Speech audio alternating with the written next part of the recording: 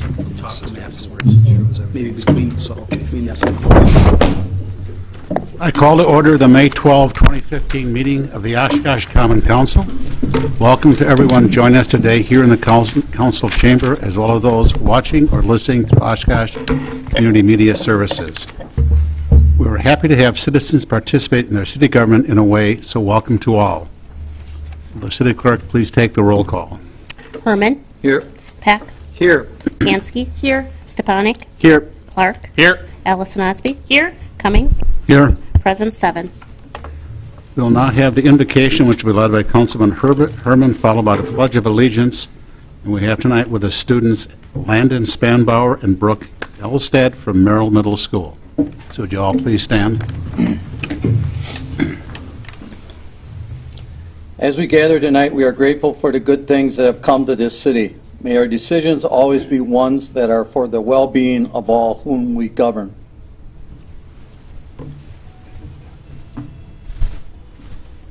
Pledge allegiance to the flag of the United States of America and to the republic for which it stands, one nation, under God, indivisible, with liberty and justice for all.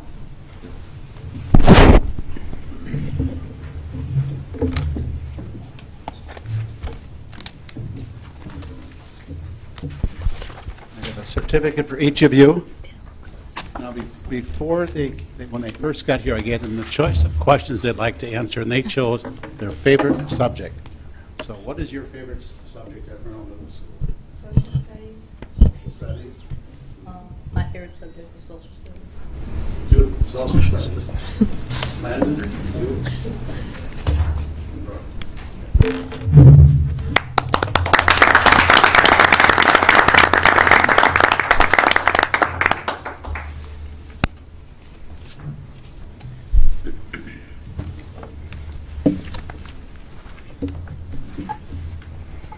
First on the agenda tonight will be a presentation on the Marion Road Water Tower design. Mr. Godey, would you please introduce your guest? Certainly, Mayor. Thank you. Linda Moore, who is Senior Project Manager with CH2M Hill, is here tonight to give the presentation. She has been working with the water utility since 2007. Her design team includes many of her staff from around the country and has Dixon Engineering, which is a specialty firm with extensive local experience in tower inspection, maintenance, and construction. So Linda's going to give a brief progress report as to where we sit on the Marion Tower replacement. Thank you, Linda. Thanks, Steve. This evening, we're going to provide an overview of the design development activities that have taken place in the last 4 or 5 months, and give you a look ahead, what's coming for the rest of 15, and then beyond into construction. When we wrap up, we'll take any discussion or questions the council may have. Prior to beginning design, Public Works Water Utility undertook a study, the Marion Tower study, conducted in 13 and 14, to ask the critical questions: this tower is 80 years old. Do we need to replace it? If we do, what volume should it be? And is it possible for us to relocate it cost effectively in the city to better meet the community's needs? The water utility used a tool. It's a computerized model of the hydraulic distribution system that simulates all the flows and pressures in your water service area to help answer these questions. And the answers are yes. In order to meet customer needs now and for the projected years to come, and to provide equivalent levels of fire protection that you do today, the city does need the Marion Tower. Given all the storage that's in the system, the elevated tanks at Furno, 9th Avenue, down in Southwest, and the clear wells at the filtration plant, the recommended volume for storage is 750,000 gallons. And we use the model to help query, if we located the tower in different locations, what sort of other improvements would we need to provide to maintain flows and pressures in order to meet all the regulated requirements that the utility must meet. So we looked at a number of alternatives and identified water mains that would either need to be enlarged or replaced or changed in some way to accommodate the tower in a different location. And those water main improvements come with costs. So the recommendation from this engineering report, the most cost-effective path forward was replace the Marion Tower at its existing location. The tower is located in the heart of downtown in an area that's undergoing an exciting urban redevelopment. It's situated between the University of Wisconsin, Oshkosh, the downtown historic business district, and historic neighborhoods. So Public Works figured out right away that when they wanted to bring a project for you to approve for the construction contract, they wanted a water infrastructure project that not only met the water supply needs for the customers, but the fire protection needs of the community, met all the state and federal regulations, but also reflected the preferences of the community. So to efficiently and productively get good input from the citizens of the city, the Public Works Department formed a stakeholder committee. The committee had about 10 members on it, representing a wide range of interests and experience in the community. And the committee met in February and March of this year. And these folks very graciously listened to me give them a lesson on Water System 101, and they learned more about their water system than probably they wanted to know. And in particular, what are the important issues for a tower project, and what are important issues for maintaining a tower over the relatively long life of this asset. It's going to be around for 80 or 100 years. So we quickly moved into what are the aesthetic or visual aspects of the project that are important to the community. We looked at different types of towers, including those you see on this slide.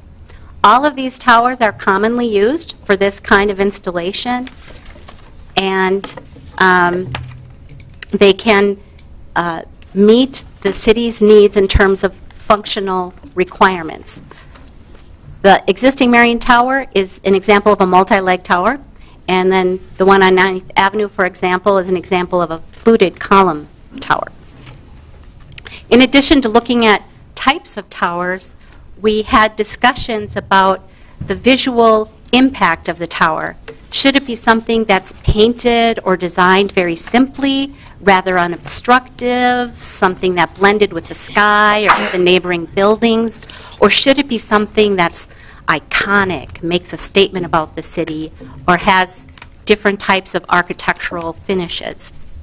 And at the end of the second meeting, we asked stakeholders to vote on their preferences. This bar chart shows number of votes on the x-axis and different types and styles of towers on the y-axis.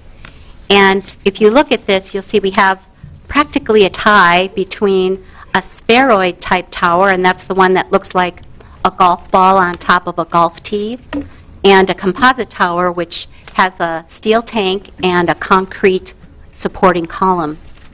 About 14 votes for spheroid and 13 for composite, so pretty much a tie. And definitely a stronger interest in having attractive painting or attractive architectural features as part of the tower.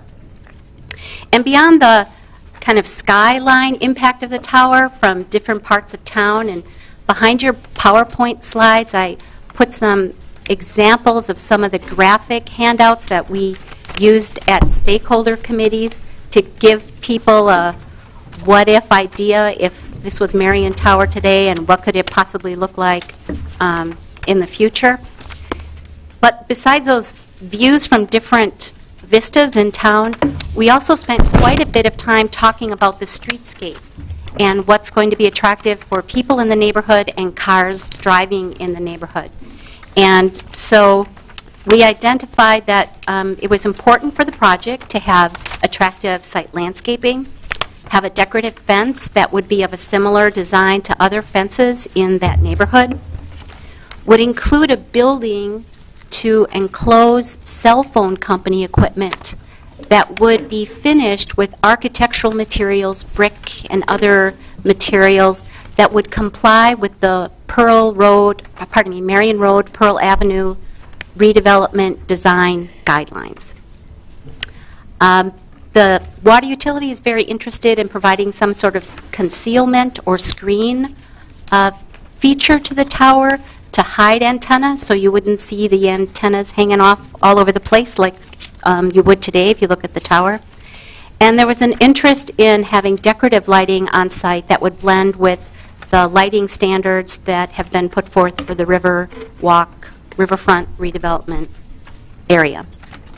So all these features here are ones that we are further defining today and including in our pre-design report and plan to carry forward at this time in our final drawings and specifications.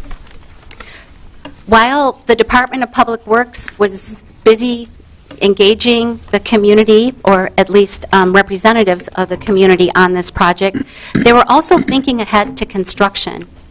This map shows in the orange shape the existing property of the Marion Road Tower. It's relatively small. In order to construct a replacement tower on this property, we need to demolish the first tower in order to create space to erect the new tower. And one of the things that the city looked at is what's going to happen during construction, this 12-month construction period to erect a tower and this 1 or 2 month period to demolish the existing tower. What happens to levels of supply, the customer service in terms of meeting demands and reliably being able to fight fires with a tower out of service for an extended period of time? They realized they wanted to try to avoid that risk. So they entered into conversations with the Redevelopment Authority and have just recently agreed to purchase the parcel of land shown in green from the Redevelopment Authority, and that site will serve as the site for the new tower. The two benefits of this path forward for this project is with a separate location for the new tower, water service will be uninterrupted and the existing tower can stay in service all through construction.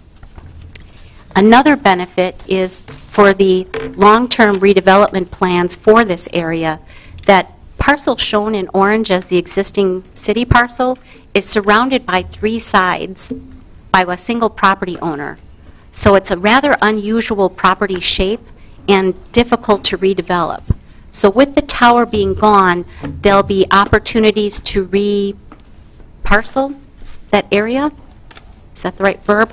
Repetition it or realign it so that that land is more amenable for redevelopment.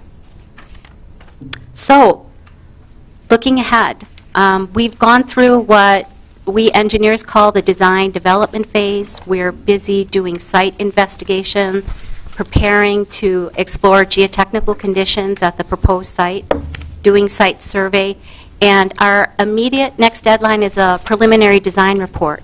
And we'll take that preliminary design report and sit down and review it with the Wisconsin Department of Natural Resources and with the Public Service Commission of Wisconsin.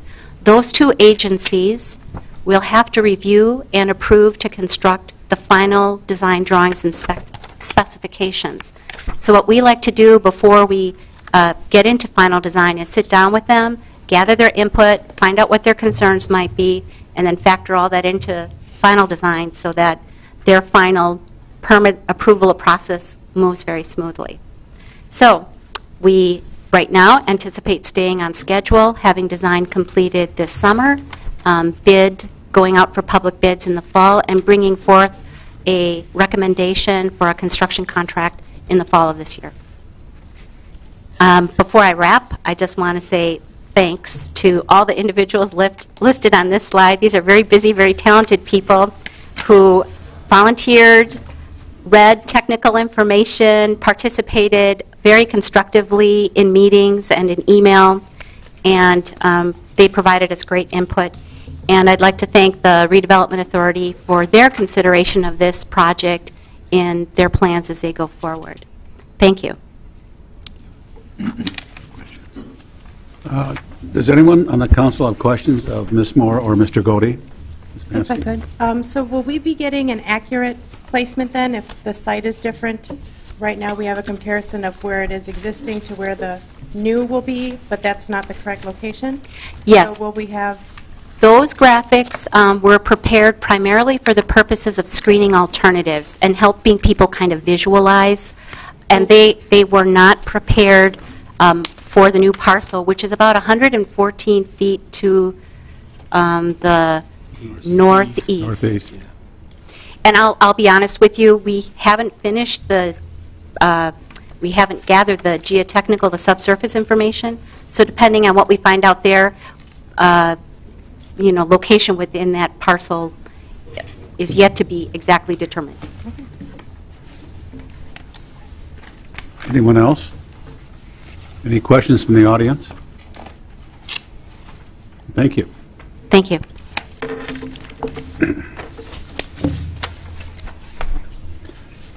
Next on the agenda is citizen statements to council. Citizens are to address the council only. Statements are limited to 5 minutes, must address items that are not listed on the council meeting agenda, are limited to issues that have an impact on the city of Oshkosh and the common council, that may address at a future meeting, and must not include endorsements of any candidates or any other electioneering.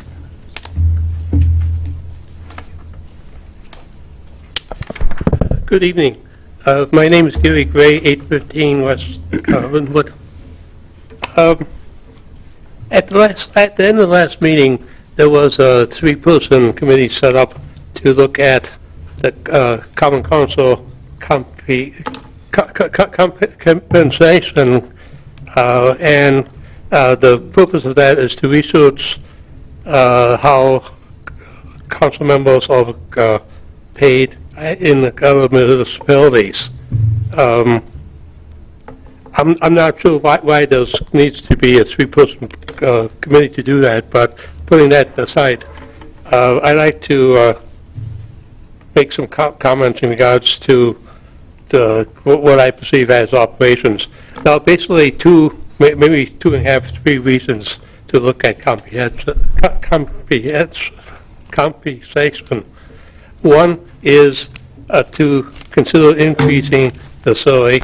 2 is making the position easier to attain or more desirable. And 3 is to reduce the salary. Well, number 3 is basically not used, so I'm going to drop that. In regards to number 2, making the position easier to attain or wanted, some people have said that perhaps increasing the amount of money paid to the council members would attract more people to run for council. I am not sure that is correct. If we took a look at the last several years, for basically the April elections, spring elections, for 3 seats on the council. In 2009 there was 6, 2010 there was 6, 2011 5, 2012 4, 2013 2, even though there was 3 seats. 2014 4, and 2015 3. Also, if we take a look at the last 2 times that there was a vacancy on the council, a month ago there was 8 people applying for the position, for the 1 position, and 6 people for the 2013 vacancy. It is interesting, I think, to see how many people are interested in applying for a vacancy. I just don't think that the increasing the salary to get people to run is necessarily the correct answer. Another possible aspect, well, okay. Also, as you will recall at the last meeting, when people are making presentations, they said they were not available to get signatures on petitions, which is fine. I guess the way to handle that is to move the signature petition time from December to April. But unfortunately, that's state regulated, and that's not possible, I don't think. Another aspect of this is the number of signatures needed to be on the ballot. I have done some limited research, and there are only 2 cities that require 200 to 400 signatures: the city of Oshkosh and city of Milwaukee. Most others have signatures requirements of 100 to 200. If a person wants to run for common council in the city of Madison, they need 20 to 40 signatures. So maybe that's something that could be looked at. The last reason for increasing the salaries, a lot of times people feel that since prices are increasing, that salaries should increase, which I guess is an understandable way of looking at it. It's also maybe an attempt to, as the old saying goes, keeping up with the Joneses, or keeping up with the neighbors. I think that when the Common Council here in Oshkosh decides to vote for increase for salary for the council people, they should take a look at the chapter 64 cities and see how that compares with the proposed increase. Thank you. Thank you. Anyone else?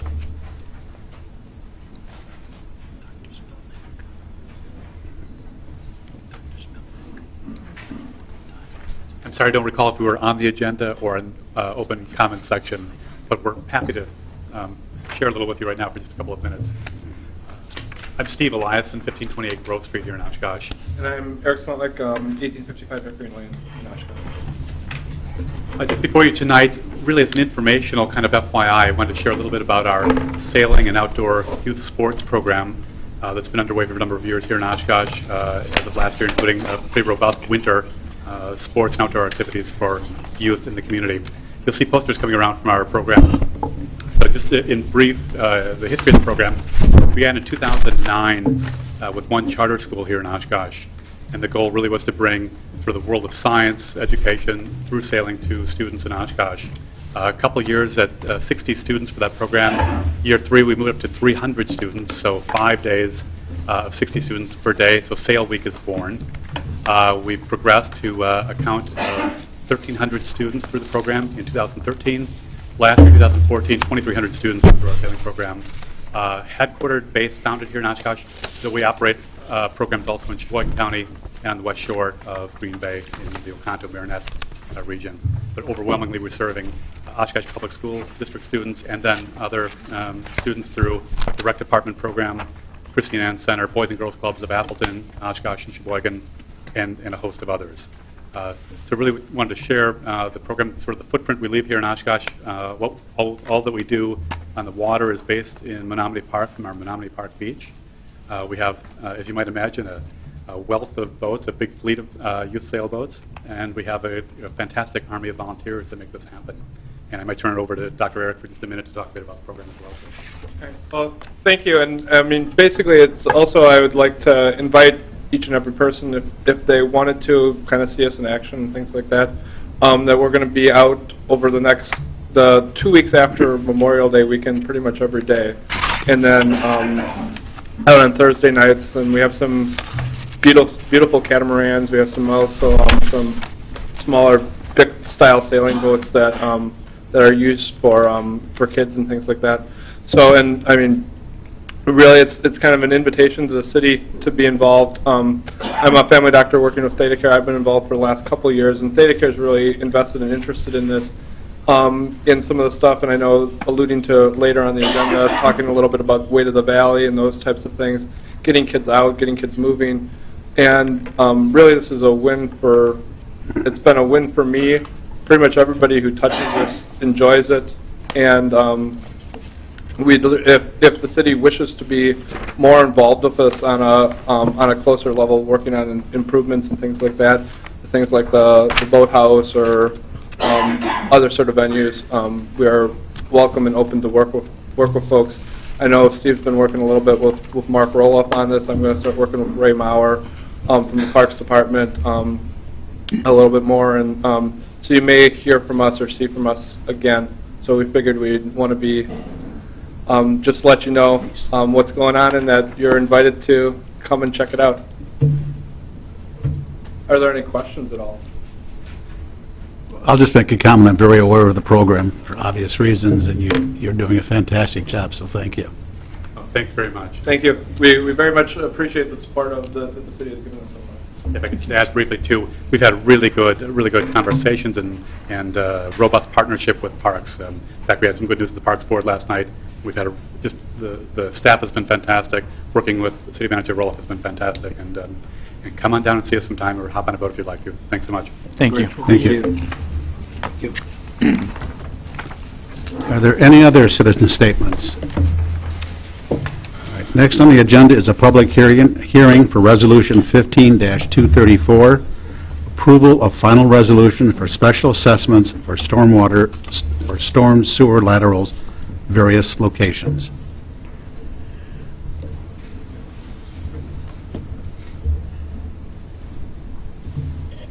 Is this a 3-time? Mm-hmm.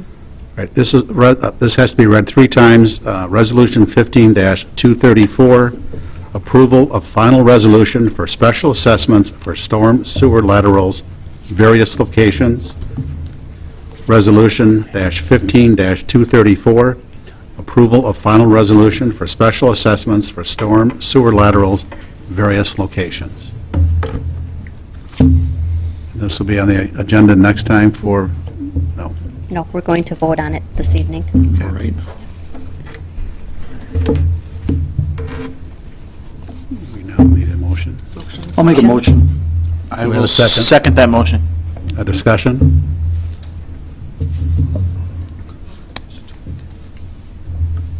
Do we go to the vote now? Herman? Aye. Peck? Aye. Pansky? Aye. Stepanik? Aye. Clark? Aye. Allison Osby? Aye. Cummings? Aye. Carried 7. Next are the consent agenda items. Consent agenda items are those items of a routine administrative nature that are voted on by the council in a single roll call vote. Staff recommends approval of all items. Any member of the public or common council may request that an item be removed from the consent agenda for discussion. And we're going to make a bit of a change here now. Are there any members of the council that would like an item removed before we go through it? Okay. Approval of bills presented by the Finance Director. Receipt and filing of Common Council minutes from April 28, 2015. Receipt of claim filed with Cities Insurance Company, Germantown Mutual Insurance Company, on behalf of Nolte's Towing for alleged damage to a vehicle from a fire truck. Greg Polish for alleged damages to his trailer while using the boat ramp. Brett Wilkins for alleged damages to his vehicle from the boat ranger scratching it. Resolutions 15-235. Support the efforts of the Weight of the Fox Valley. Resolution 15-236. Approved conditional use permit for an exception to the Downtown Overlay District Standard Modification 401 North Main Street. Plan Commission recommends approval. Mr. Mayor, Yes. there is someone who wanted to comment on number 5. Okay. Thought you were going to read the whole thing. It's a mouthful. I had time. My name's Emily Deeringer. I am with the Winnebago County Health Department and Rethink Winnebago's Healthy Living Partnership. And just on behalf of those two entities, I want to express our support for Resolution 15-235. Thank you. Okay, so I'm the shorty, so I gotta lower this here. I'm Julia Salomon, and I am a member of the Weight of the Fox Valley. I just wanted to share with you the vision of the Weight of the Fox Valley, which is a community that together achieves and maintains a healthy weight at every age. And this could mean many different things. But we are here to support the city of Oshkosh and also to accept the support of city of Oshkosh in support of the resolution for the weight of the Fox Valley. Thank you. Thank you. Resolution 15-236, approved conditional use permit for an exception to the Downtown Overlay District Standard Modification, 401 North Main Street. Plan Commission recommends approval. Resolution 15-237, award bid for dual steer tandem axle truck chassis with dump body equipment and leaf vacuum for street division to JX Peterbilt, Monroe Truck Equipment, and Step Equipment.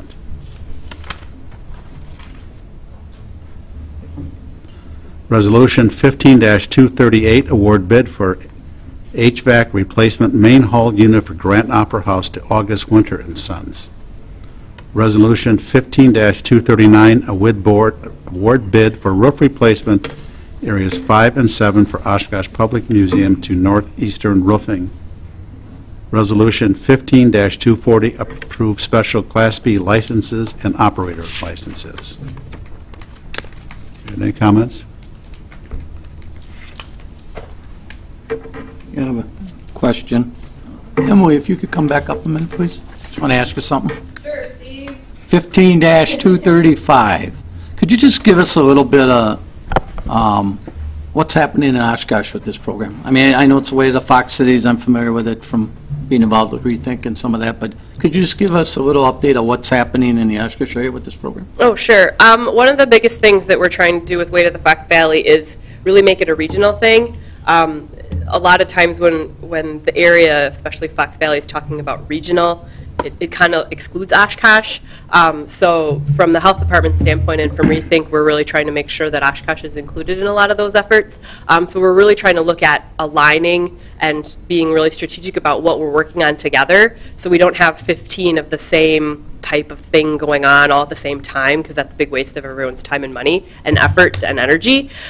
So right now, Weight of the Fox Valley is working on two big areas. One is workplace wellness, and one is active communities. So with the workplace wellness group, there's representation from several different businesses in the Oshkosh area, as well as Neenah, Menasha, Appleton, all over.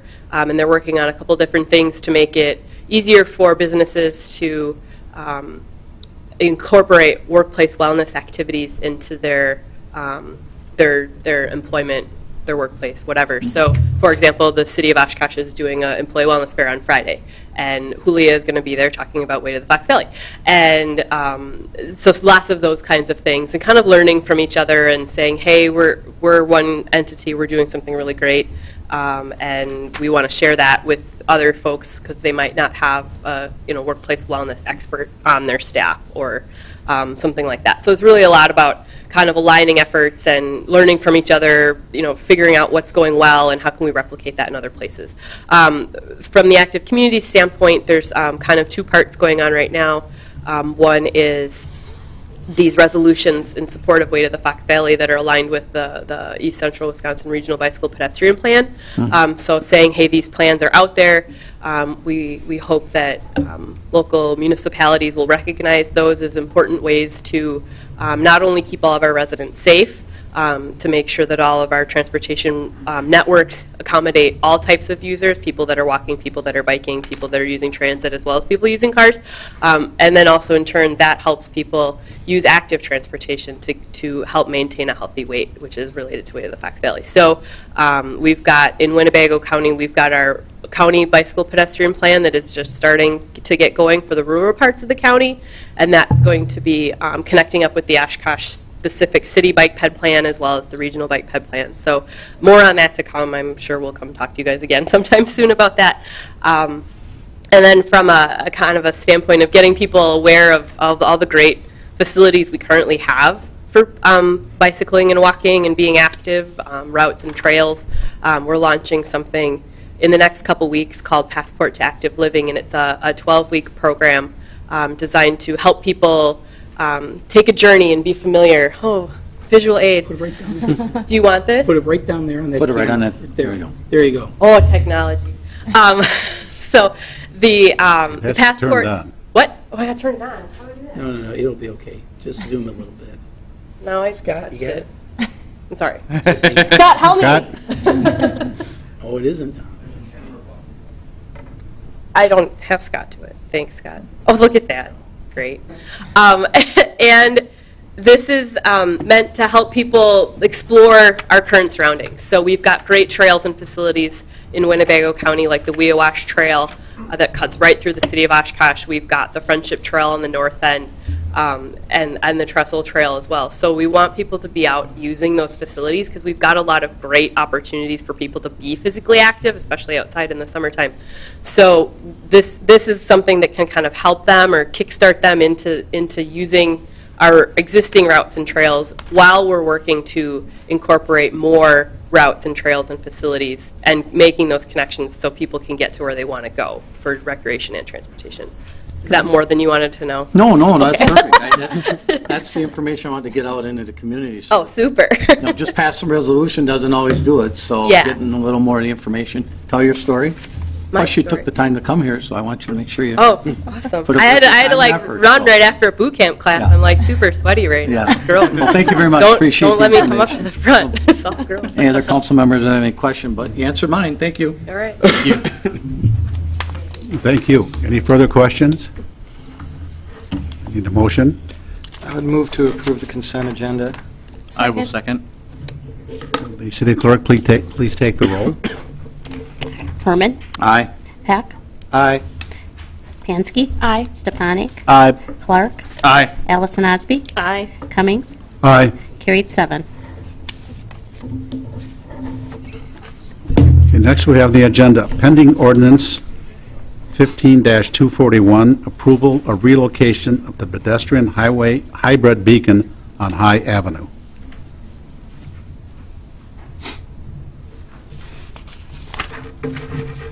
Any discussion? Well, Was that public? And now we'll come back to council. Okay. Council discussion? I would move for approval of 15-241. I would second. I do have one question for Mr. Roloff or Mr. Godey. Can you kind of explain what's going on with the relocation of this beacon on High Street? I'd be happy to. The pedestrian movement patterns on the university campus, and maybe Mr. Stepanik can validate this.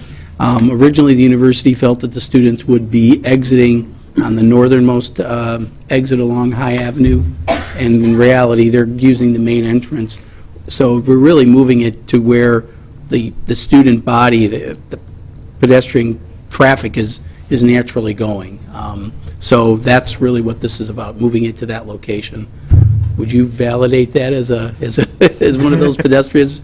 I would, yeah. It's kind of an unsafe intersection, so I'm glad that the city's going to do this. Students cross right there. It's right in front of stage, which is where most students have classes, and it stops traffic. And so I think this will be a much safer thing for students.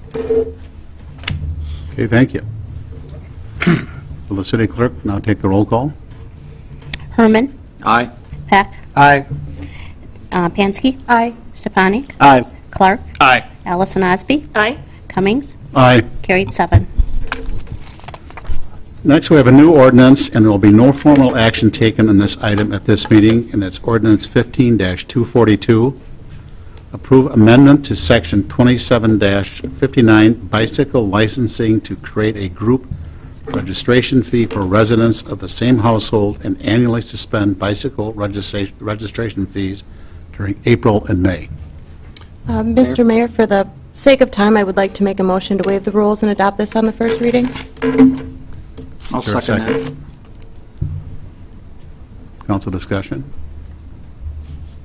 The only thing I just want to add to Ms. Pansky's motion was, I was going to do the same thing. We've approved this 5 of my plus years on council every year, so well, we'll just get it in as an ordinance and we won't have to do it again. So it makes sense to move it on to first reading. Any comments from the audience? Take the roll call, please. Herman? Aye. Peck? Aye. Pansky? Aye. Stepanik? Aye. Clark. Aye. Allison Osby. Aye. Cummings. Aye. Carried 7. I will now make a motion to approve ordinance 15-242. Second. Discussion? Comments from the audience? Please take the roll. Herman. Aye. Peck. Aye. Pansky. Aye. Stepanik. Aye. Clark. Aye. Allison Osby. Aye. Cummings. Aye. Carried 7. Next on the agenda is council discussions, direction of the city manager, and future agenda items. Mr. Roloff? Thank you, Mr. Mayor. The workshop to review our health insurance program is scheduled for June 9th, 4:45. So we'll be providing you information at that time. We're getting a lot of good data from Associated Financial Group. That's our new consultant on that. Any questions about that? I think we're in fairly good shape about that. If not, workshop or discussion with local state legislators. I did have a chance to talk with Senator Gudex and Representative Hintz. They're certainly interested. We had originally talked about perhaps doing it on a council evening. If you want to do it soon, that's probably the absolute worst time to do it. They're pretty much in Madison Tuesday through Thursday. That stretches into Mondays and Fridays. We're probably looking at maybe like a morning meeting. The mayor and I know that from the Chamber Governmental Affairs Committee that they regularly meet the second Monday of the month. The Chamber takes off for the summer. So actually the second Monday of the month may be the most opportune time. So I'm looking at perhaps June 8th. If you could look that on your calendars, I'll make the formal invitation, but that seemed to be what the legislators indicated would be a good date. So if you want to just kind of keep that in mind, that would be great. June 8th? June 8th, and it would likely be a morning type of meeting. And when you say morning, like? 7:30. Okay. Doesn't Yeah. work for me, but that's great. Okay. And I think they indicated that they were open to doing this on a somewhat regular basis, so we'll have to figure out what we want to do on a regular basis. But I knew that to get a first time in, they're used to the second Monday of the month, so we may as well go for it. Just if I could make a comment on that. I have a commitment every Monday from basically Memorial Day to Labor Day in the mornings. So Monday mornings are not a good time for me. Okay. Keep that in mind. Thank you. With respect to the presentation with the Long Range Finance Committee on levy limits, what we were thinking is perhaps incorporating that. Maybe I'll let the chair of the committee, you're the chair of the committee, correct, Mr. Peck? Yes, I am. Okay, maybe you could, right from the horse's mouth in terms of the committee, what the committee talked about. Basically, we Ms. Larson and I have worked with Ellers, our bond consultants, and have a presentation that we would like to make to the Long Range Finance Committee regarding levy limits.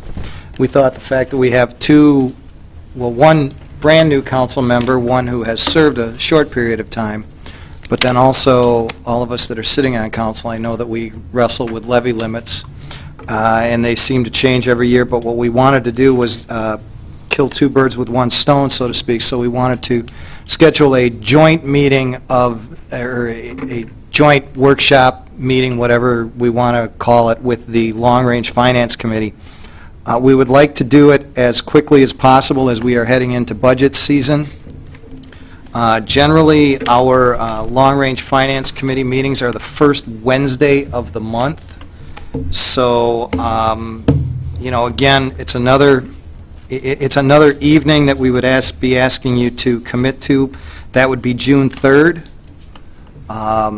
So I would ask council members to look at their calendars and see if June 3rd would work.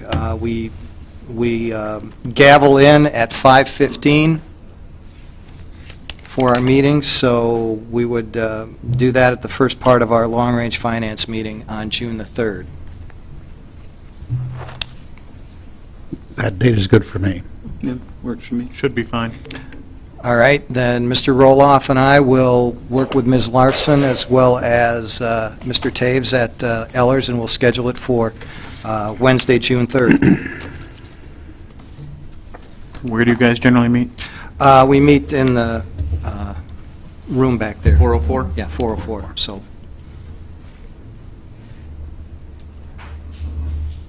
We may have to extend the tables. So that, with that, I'll hand it back to Mr. Roloff. I think that pretty much says it. Looks like June 3rd works, so we'll work towards that and talk to Mr. Taves about being here. And then lastly was the item for Mr. Herman. Okay. Discussion on panhandling. I think all of us have either gotten phone calls or emails or concerns from citizens concerning the problems they're having on the west side of Oshkosh, particularly in the Walmart area, a little bit in the McDonald's area on the east side of 41, but in general. And I know that this has been brought up to council prior to. We all got some information, I believe, from the city attorney on it.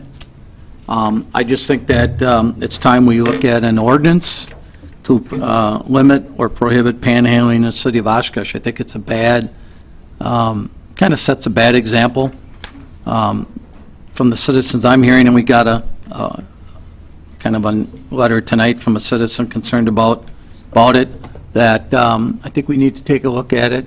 And I don't think we need a workshop, but I think we need to take a look at a couple other maybe municipality ordinances. As the city attorney has mentioned, there's been some changes in the laws pertaining to this topic as far as First Amendment rights and things like that. So I think it's time. So I bring it forward. I don't know what other council members feel. So it's open discussion. Ms. Lawrenson, you have something to say? As Councilmember Herman noted, there are First Amendment concerns with that, so I would advise you that an outright prohibition against panhandling is not going to be an available option to you. Panhandling, any kind of charitable solicitation does have some First Amendment protection. So a court looking at anything you do with relation to restricting that is going to look at whether you have content-neutral time, place, and manner restrictions, and whether they serve a significant governmental interest. In the case of the panhandling, we did have a brief discussion at our department head meeting. I'm not aware of, and I don't believe Chief Groyle was aware of any significant issues with it. My understanding is most of the people are standing holding signs with some kind of message on it, asking for donations. We haven't had the instances of the aggressive type of panhandling.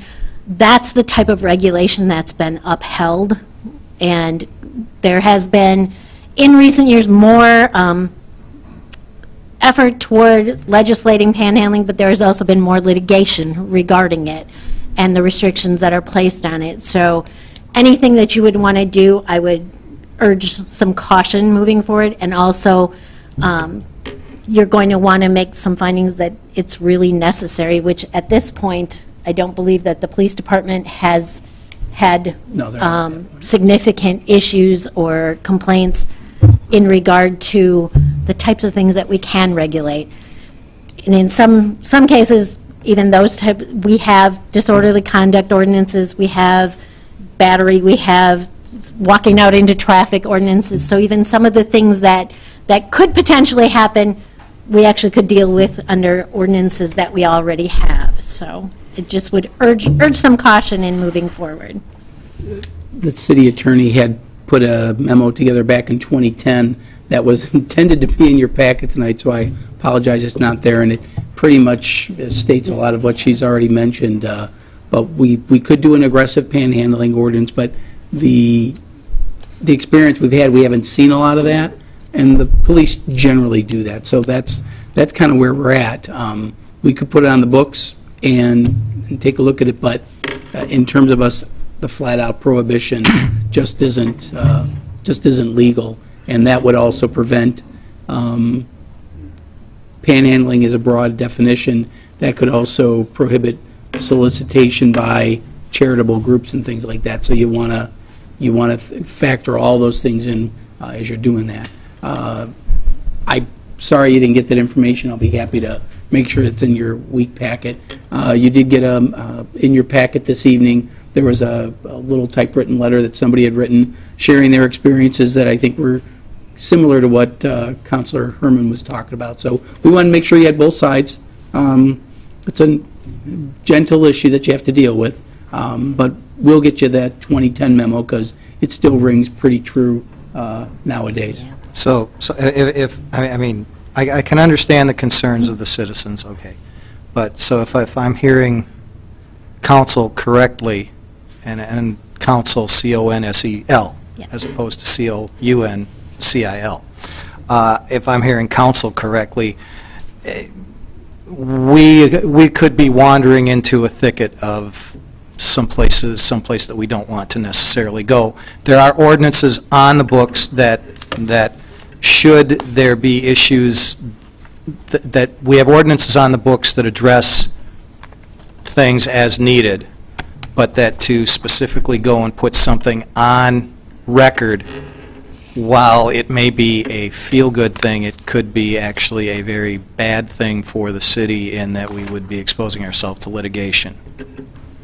Correct. Okay. Thank you. I would be interested in knowing what other cities are doing, and I guess with that, though, there should probably be some solutions. It's probably one of the biggest things from when I was out collecting signatures as well as out in the public that is a concern because it does make a number of people uncomfortable. So I guess I at least would like to see what other cities are doing.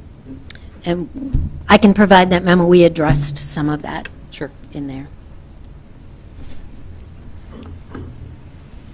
Any further comments? All right, now we move to council member announcements and statements. It's me. I'm asking that all council members get to me by this Friday, the 15th of May, their preferences for serving on various boards and commissions, and rank them 1 to 3 as far as your highest priority. And so everyone knows, especially the newer members, that seniority does take precedent. So with that, we now move to city manager announcements and statements. Mr. Roloff? Oh, no. Oh, I'm sorry, citizen statements. Citizen statements. Citizens are to address the council only. Statements are limited to 5 minutes. Must address items that are not listed on the council meeting agenda, are limited to issues that have an impact in the city of Oshkosh. And the common council may address at a future meeting. Must not include endorsements of any candidates or other electioneering. Your name? Good evening. My name's Lee Williams, 331 Broad Street.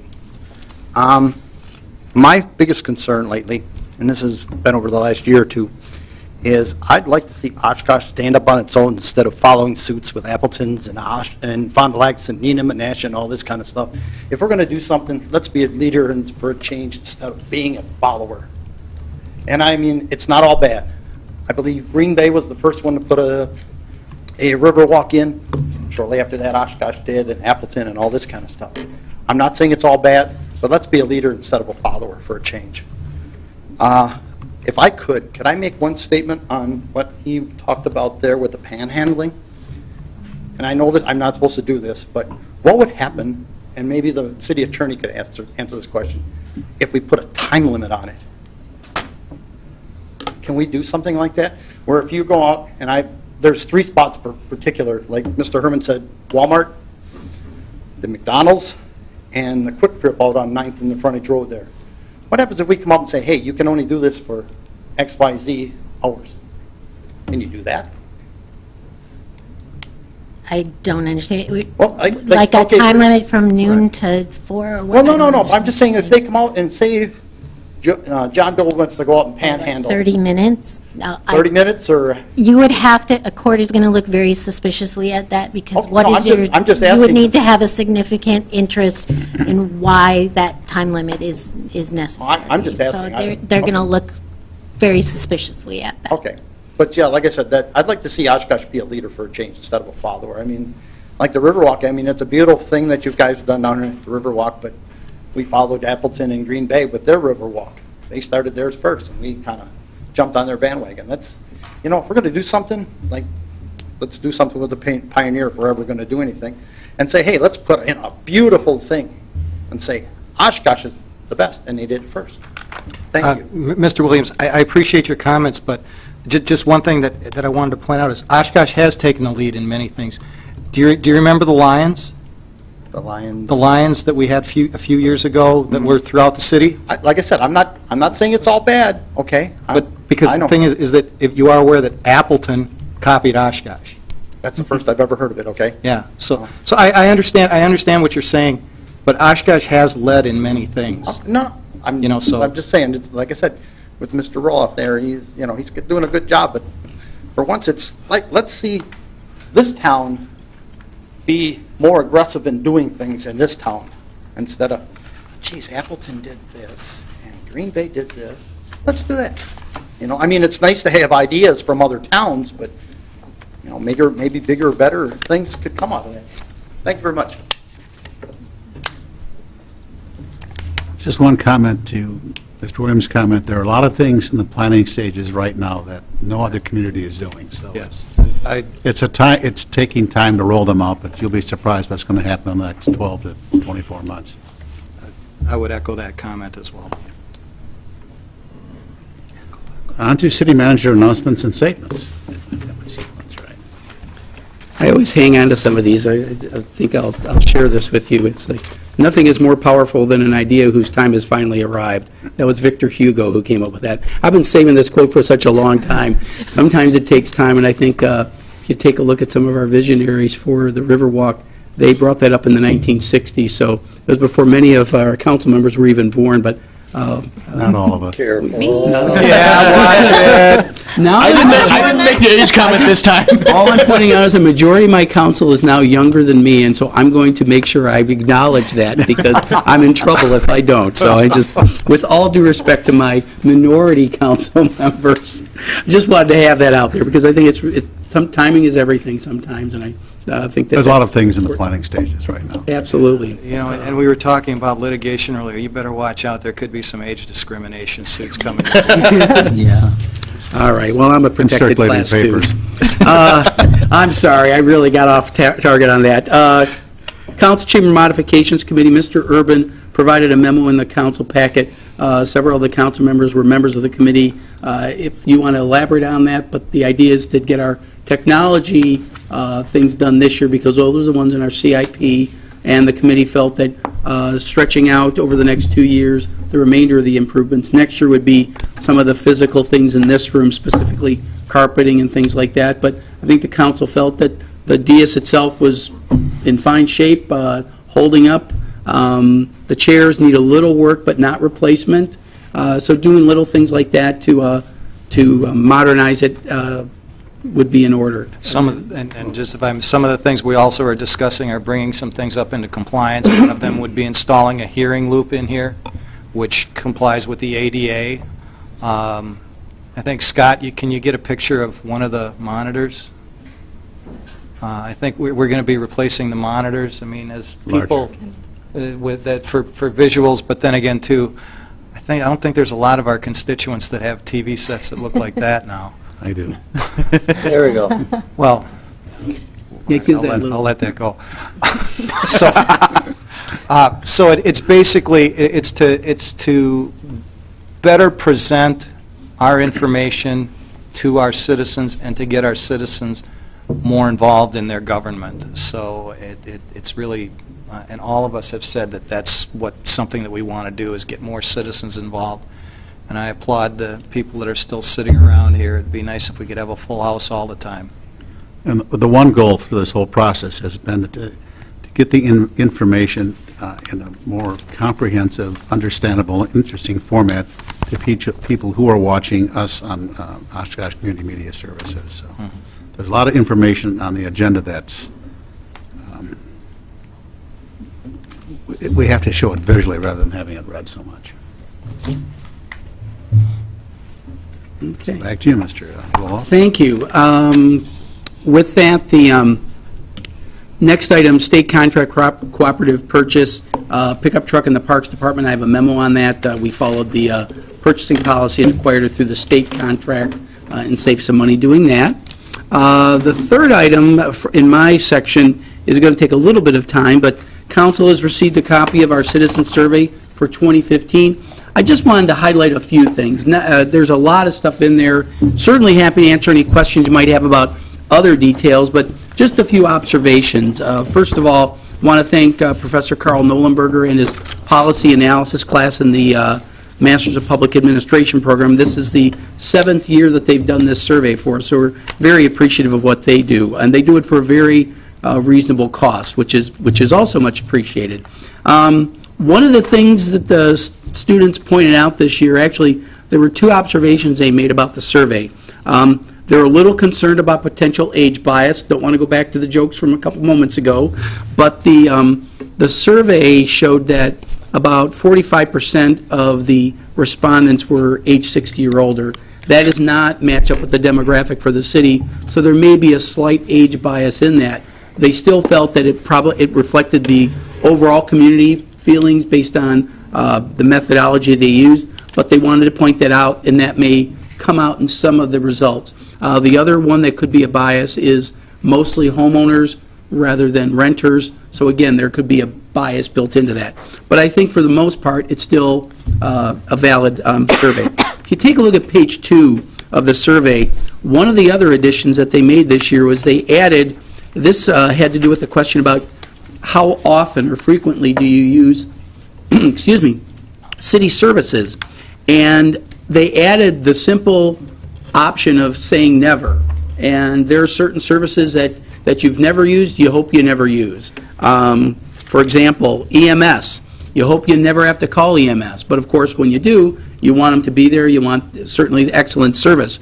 But you see a lot of those on page 2 that a lot of services that people have never used. If you're not a golfer, you're not going to use Lakeshore Golf Course. Some people don't use Pollock Aquatic Park. So those are some of the things that are in there. One of the comments that they made was that may reflect why the library has 75+% usage. Older population tends to use the library more. I don't know if that's true or not, but that was one of the things that was pointed out. So usage was an interesting issue that they wanted to point out. In terms of the overall opinions, there's been some concern about public safety in light of some of the things that happened last fall over on the university. Excuse me. The perceptions of safety have remained unchanged from over the last few years. There's a slight dip this year from 14 to 15, but it's really, as people saying, we feel safe rather than very safe. Still very, very high on the safety, and the question is asked specifically about the safety of your neighborhood, because that's a little closer to home. And if you take a look at page 14, the numbers of very safe and safe are virtually identical, in fact, maybe even higher for safe in 2012 than they were in 2015. So we haven't changed that much over that period of time, but comparatively speaking from last year, and maybe in light of some of the incidents, that changed it. But overall, it's still very high on safety. So the students their observation was, don't overthink the safety issue. We still have a very safe community. The other traditional things that we've talked about in the past are those services that are rated high in terms of importance and low in terms of quality of service. Those are really the areas where you stand to see the greatest amount of improvement. There's a lot of services that are ranked very important and high in quality. And we're very proud of those. But, what can we do better in? Those are some of the issues that were pointed out. And I draw your attention to page 33. It says services identified high importance, low quality. Snow and ice removal. I always point out this survey is done in the winter, so there may be a little seasonal bias into that, but it's consistently mentioned, and our policy is limited on snow removal, but clearly high importance, low quality. Enforcement of codes. What was interesting about that one is it's legitimate, that said, but the frequency of use of that service is very low, so some of that could be a perception issue. Street maintenance. You know the story. We've been hearing it for years, and that's something that we've been putting more efforts in, but it's there. Street repair, neighborhood revitalizations, and housing. So those are some of the ones that are pointed out. I think there's acknowledged improvement, and if you get into the details on the individual services and you track it over the last 7 years we've done this survey, you've seen some movement in some of those areas, but there's always room for improvement. So that's a couple of the other things. And then the one that was the most interested, the most awaited, I think, out of all the issues was the bonus question. We've always added a question for the year and then take it out because it's more of a topical type of thing. And you recall last year, goes back to the gentleman's comment earlier, don't always follow Appleton. The Appleton had adopted a wheel tax, and the council said, well, why don't we take a look at the possibility of this? I felt that the first thing to do is get a pulse on where it is in the community. And the question is usually done on a 5 scale, you know, very supportive versus very unsupportive. You could have made it very simple, no and heck no, because that's essentially what the answer was. It was no and heck no were the top 2 answers. And I think I used something different when I talked about it with staff. If you take a look at page 43, 48.9% were very unsupportive, and 14% were somewhat unsupportive. That's over 60%, nearly 2/3 feel very strongly against of the wheel tax. Interestingly enough, the last couple of weeks, there was a proposal getting kicked around at the state legislature about possibly giving a local option sales tax for transportation purposes. That's certainly something, if it ever comes to pass, that is another option. Quite honestly, between a wheel tax and that, the sales tax would likely be preferable, although I would suspect that you'd get the similar response of negative to it. The difference with that one is that that would be collected from everybody, not just residents of the city. The wheel tax does have a bias against residents of the city, whereas a sales tax would collect from everybody. Just an observation that I made given the timing of this survey and that legislation. So that's out there. Interestingly enough, though, with the vehicle registration fee, the wheel tax, more support was for using it for road maintenance rather than construction improvements. So that was just interesting. I think basic maintenance is more fundamental. That could include snow removal, those types of things. So it's just good information to have as you take it forward. There were, every year we give open-ended comments, and because this was the last question, a lot of the open-ended comments this year focused on the wheel tax. So there were comments in there, and I'd encourage you to read those. But they're there. Some are a little more colorful than others, as I'm seeing by some of the smirks on your faces. Thank you for reading the report, by the way. But the comments are there, and I think they're in. You saw a little bit more this year. Concern about taxes. I think that's increased over the last couple of years. You need to be aware of that because ultimately that falls on you as the council. That issue's out there, and it's very real. Some acknowledgement of improvements, but also acknowledgement that we have a ways to go in certain areas. Little division on certain things like economic development. If you're out of a job, you're probably liking economic development a lot more than if you have a job and you don't think we need it. It's all a matter of perception. Those issues are there, neighborhood improvements, I think people want to see more. But if you go through it, you'll see a comment that says the library is a waste of money, and then literally the next comment, the library is the jewel of the city. So you will get those, you know, those comments on both sides of the aisle, and you just have to take those in the spirit in which they're given. We got 400 people who said they felt strong enough about the city to respond to this, so it's good information, and I think it'll help guide you as you make important decisions over the next few months with the budget. Any questions or additional observations?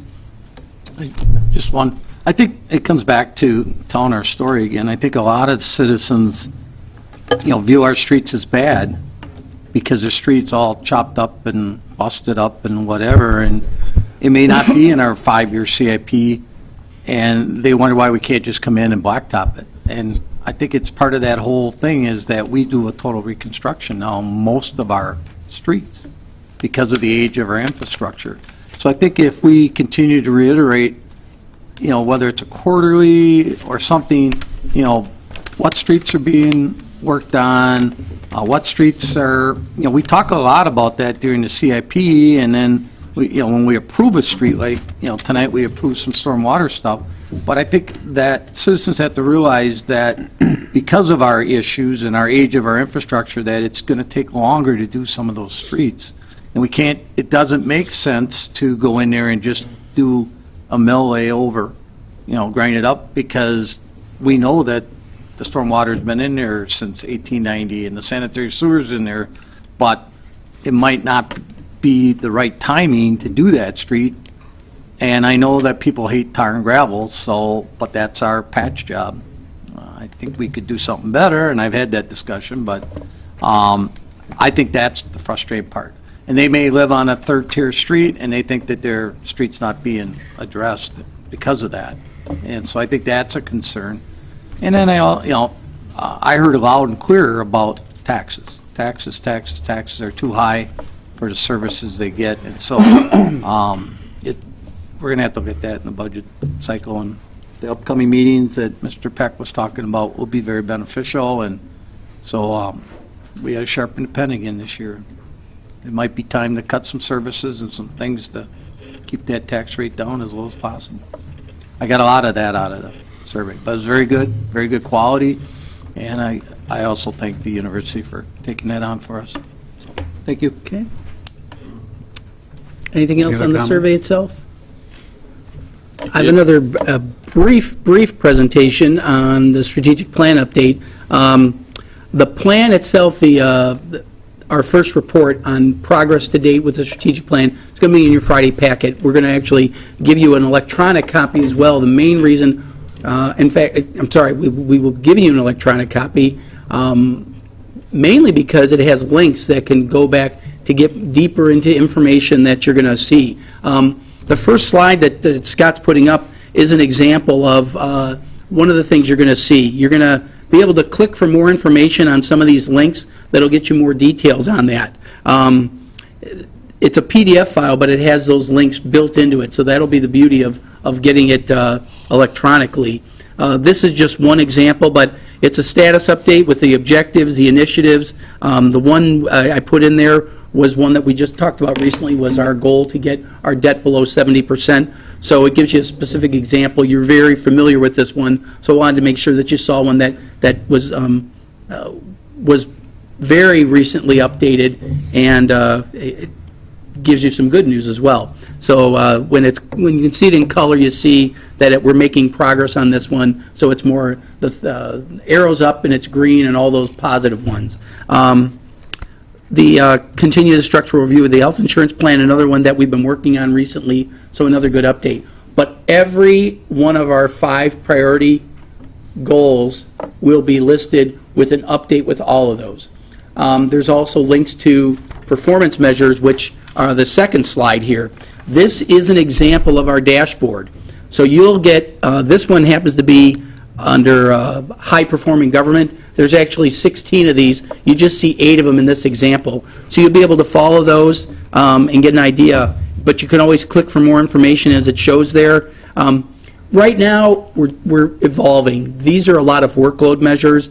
That's not exactly everything you want. You want to see outcomes-based, and I'm going to be asking staff to work on more outcome-based. But there's still some good information in here that I think you're going to like seeing. I think it's good information that you can share with the public. It makes for great elevator speeches as you get this information in there. So anxious to get your feedback about it, but this is the preview of what you're going to see this Friday.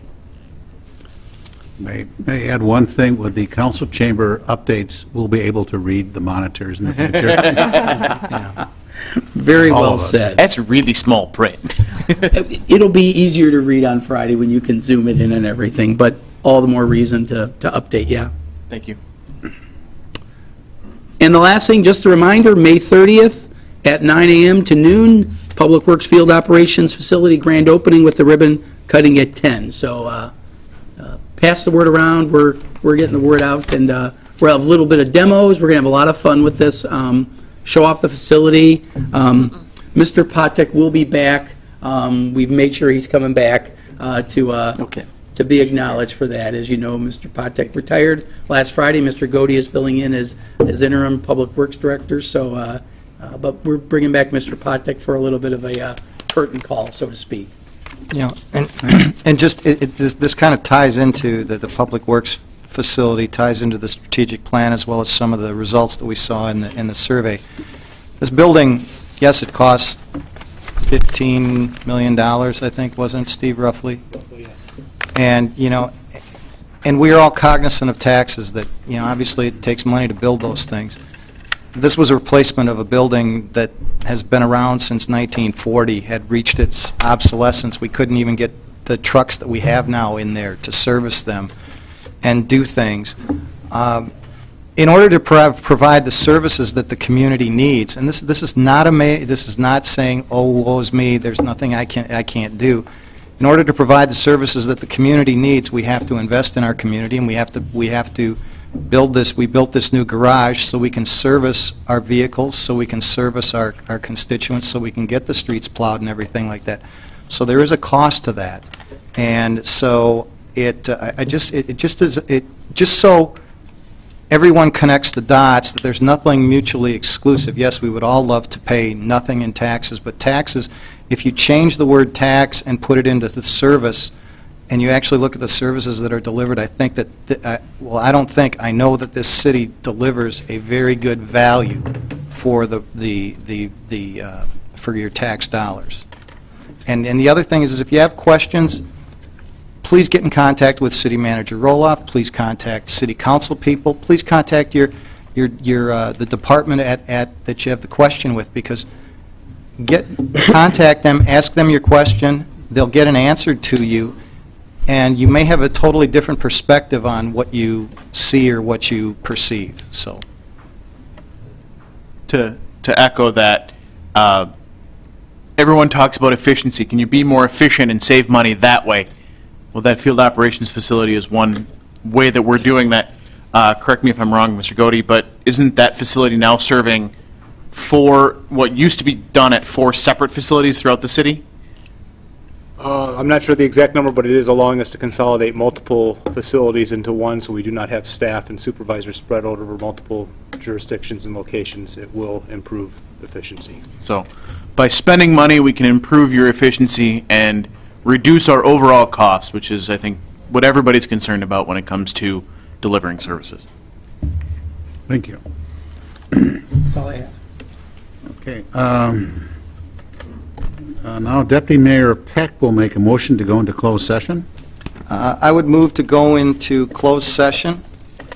The council may convene into closed session pursuant to Section 19.85, Parent 1, Parent G, to confer with legal counsel who will give legal advice concerning strategy to be adopted with respect to litigation in which the city is involved pertaining to property located at 1118 South Main Street, Perrin, the former Buckstaff property. Second. City Clerk, would you take the roll? Herman? Aye. Peck? Aye. Pansky? Aye. Stepanik? Aye. Clark? Aye. Allison Osby? Aye. Cummings? Aye. Carried 7. I now need a motion to adjourn. So moved. So moved. Second. Don't be afraid. Mr. Williams.